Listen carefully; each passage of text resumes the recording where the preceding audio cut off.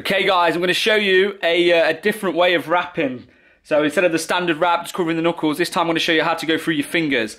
So the start is pretty much the same as the standard wrap. So we're going to come over, go through it again in case you haven't seen the standard wrap. We're going to go around your wrist 3 or 4 times, again depending on how long your wraps are.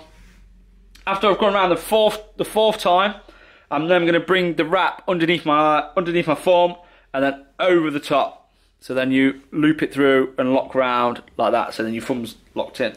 Go around the wrist again one more time.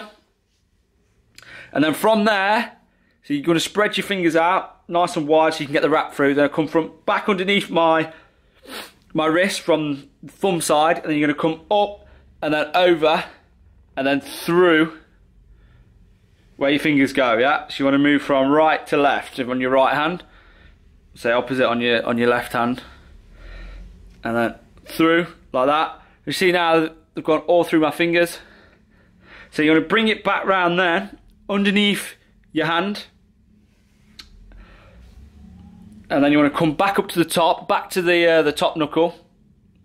And then you want to go around the knuckles then. That's it, spread the fingers out, like that. 3 or 4 times again. Then I've done that there like that. I come back round to my wrist, round my wrist again, back round my thumb,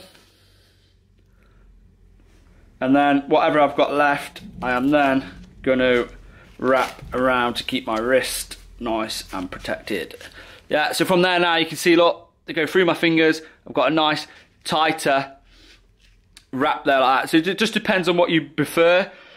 Some people prefer to go through the fingers, some people prefer to have it as a standard wrap. So give them both a go guys, you might find one easier than the other, and any questions then let me know.